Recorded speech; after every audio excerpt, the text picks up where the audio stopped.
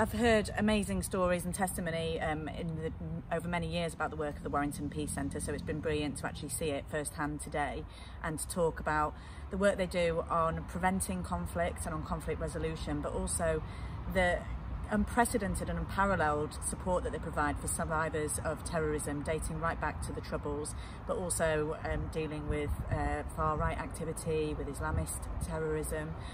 It is absolutely unprecedented, the work that they do here in providing that wraparound support for victims. And it's quite clear that the government has relied heavily on them in the past, particularly when horrific events like the Manchester bombing occurred and the Home Office was based here for 6 months in providing that support for victims. So it's really inspiring to see that happen and to hear that testimony about what they can do for victims of terrorism. I know figures here obviously continuing to press the Prime Minister over that funding, but do you have faith in the government and the Prime Minister that it will be secured?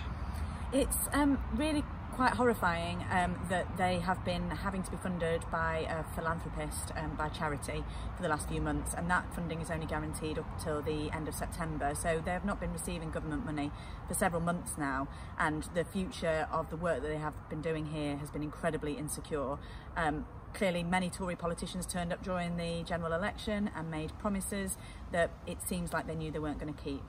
I'm really, really hopeful that they are successful in their funding bid, but quite frankly what the government needs to do now is pause that funding tender, secure the support that victims of terrorism have been having here, and make sure that the future of this really important work is safe.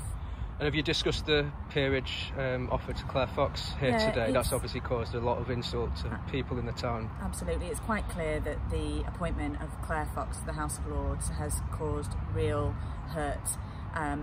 People like Colin Parry, who is normally, not someone who gets really heavily involved in politics and in calling people out, to call out the Prime Minister in the way that he has and to express his utter horror at the appointment of someone who has refused to apologise for effectively defending the Warrington bombings is disgusting.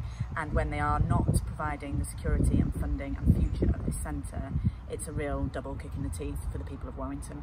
The Tories have accused Labour of, hypocrisy. They've claimed, Jeremy Corbyn didn't fully condemn violence from the IRA. Have they got a point, the Conservatives? Well, Jeremy Corbyn was asked repeatedly under his time as leader about condemning violence in Northern Ireland, and he always did so. But I personally have not always agreed with everything Jeremy Corbyn said in the past. His comments in the past were completely wrong, and the Labour Party's under new management now. What the question for Boris Johnson is, why is he appointing someone who refused to apologise for defending the Warrington bombings and is now standing in the way of funding for the Peace Centre in Warrington? He has the power to stop Claire Fox's appointment and to secure the funding of this Peace Centre. Why is he doing neither?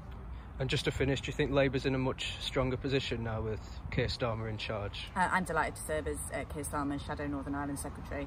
I think we've been holding the government effectively to account over their shambolic handling of the lockdown and of the response to the COVID pandemic.